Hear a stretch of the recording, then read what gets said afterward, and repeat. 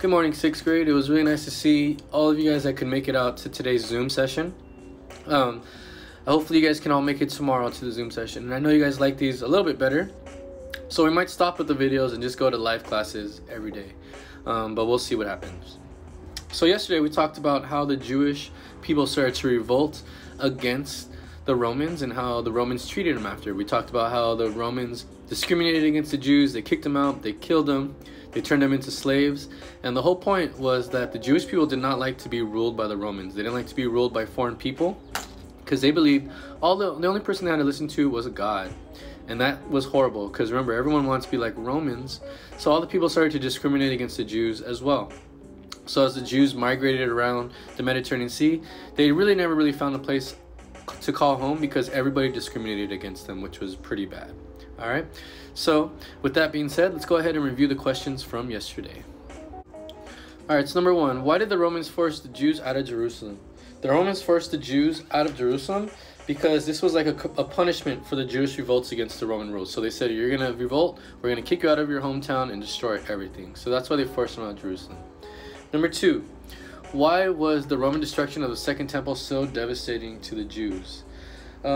The reason why the destruction of the Second Temple was so destructive to the Jews is because the temple was the center of Jewish life. This was where everyone went to go and gather and practice their their religious beliefs. And this was where everyone went. And because they destroyed this was considered a holy site. Now they had nowhere to meet. Number three, how did the migration affect the religious culture for the Jews? So when they had to migrate, they really had nowhere to go to practice their beliefs. So they had to start learning in different communities. And these little communities were now taught by rabbis. And the rabbis were the ones that kind of taught them about their culture and their beliefs. And they didn't really have anywhere to go to meet as a group anymore. So that was kind of like a review from yesterday. Today what we're going to talk about is we're going to talk about how these two different cultures of Jewish traditions came about, because as people started to expand and disperse all across the Mediterranean, different cultures started to spark because they had different teachings and different beliefs because of that. So because of the migration, two different Jewish cultures came about, and those are the cultures we're going to talk about today.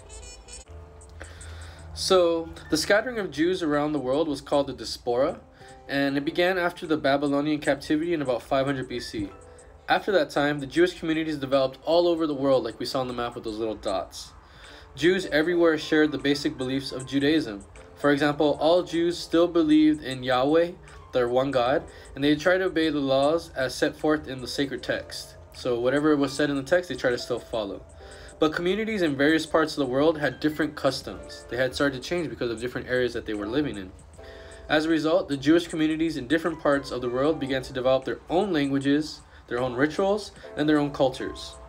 And these differences led to the creation of two main cultural traditions, which both of these Jewish traditions still exist to this day. So because of this, we had two different Jewish cultures, and this is how they are, or this is what they were.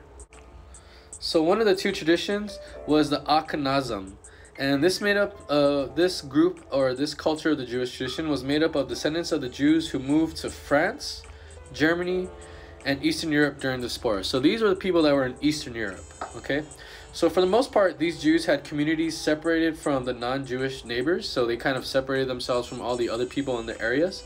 Therefore, they developed their own customs that were unlike their neighbors. So because they were so isolated by themselves, they started to do things that weren't like the people that they were living around. As for an example, they developed their own language, and their own language was called Yiddish. And Yiddish is very similar to German, but it's actually written in the Hebrew alphabet. So some of like the Yiddish language is now part of the English language, but one of the main things that they did was, since they're in Eastern Europe and they isolated themselves from everybody, they created their own culture, their own customs, and their own language. And the language they spoke was Yiddish.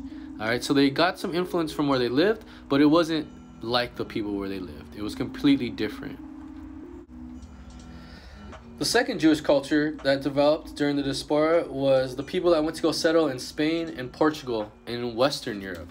Okay, so the first people settled in Eastern Europe, these people settled in Western Europe. These descendants of the Jews, they called themselves Sephardim. Okay, and Sephardim, they also had their own language called Ladino. And this was a mixture of Spanish, Hebrew, and Arabic. Unlike the Ashkenazims, The Seraphidims, they mixed with their region's non-Jewish residents. So these people were not isolated from other people that weren't Jewish. They kind of blended their cultures together. As a result, this religious and cultural practice, they started to borrow elements from other cultures. They were influenced by the other cultures. Some of their known writings and philosophies of this new culture produced the golden age of the Jewish culture. And this golden age lasted from about 1000 AD to the 1100s AD. Okay? During this period, the Jewish poets, they wrote beautiful works in Hebrew and in other languages. And the Hebrew scholars also started to make great advancements in math, astronomy, medicine, and philosophy. Okay, so these Jewish people, they started to mix with the other cultures and they were influenced, and this helped them flourish and make great advancements because they were learning and staying with the time. So as those cultures changed, they also changed with them. So this was a very quick lesson. So today we talked about the two different Jewish traditions and cultures that developed in the world. We had the Jews that, or because they were dispersing all over the place and they didn't really have one unified church, they were pretty much influenced by where they were. So the first Jews, the Ashkenazim, they were the Jews of the Eastern Europe, so France, Germany, and Eastern Europe, and they isolated themselves from all their cultures. They didn't want to deal with any of the other cultures because of all the discrimination. Because of this, they came up with their own language called Yiddish, and they came up with their own unique customs, traditions, and beliefs. On the other hand, we had the Jews that went to go settle in Western Europe, specifically Spain and Portugal. And these people were called the Sephardim. And the Sephardim, they mixed with the cultures. So they mixed with the Spanish, the Hebrews, and the Arabics, and they mixed with all the other cultures in the region, which allowed them to make great advancements as a Jewish culture. So they stuck with the times, they're influenced by the other cultures, and this helped them develop their own languages.